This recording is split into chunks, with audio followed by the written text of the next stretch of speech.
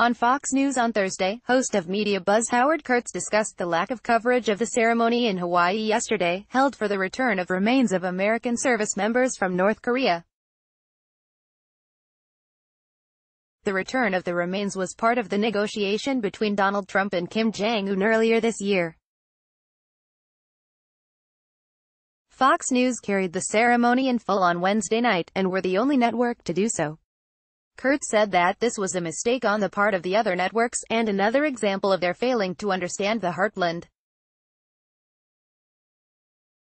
"I understand the temptation to cover other, more controversial Trump news," he said.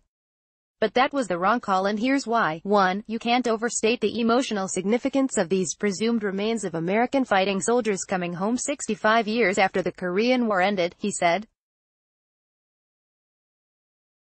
And 2. All of this is intricately tied to the nuclear negotiations, as was made clear by the Sarah Sanders talking about Kim Jong-un sending a letter to Trump talking about perhaps next steps.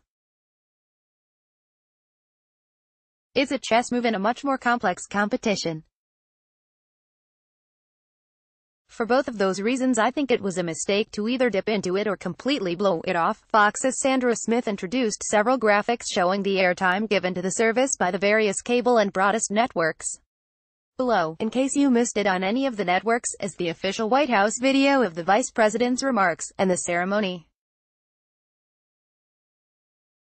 It is, in fact, a beautiful and compelling ceremony. Watch the America's Newsroom clip above, courtesy of Fox News, featured image via screen grab. Follow Caleb Howe, @CalebHowe, on Twitter. Have a tip we should know? Tips@MediaET.com.